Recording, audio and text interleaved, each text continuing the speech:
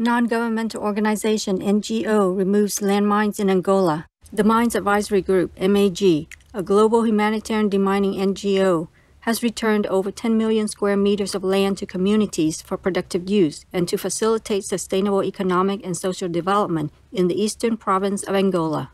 With the support of the local government, the demining efforts help farmers restart crop production, builders rebuild basic infrastructure, and citizens resume a normal life. Our sincere gratitude, Mines Advisory Group, for your courageous efforts in protecting lives. In divine mercy, may the strong and faithful people of Angola soon be able to move around safely and freely in their homeland.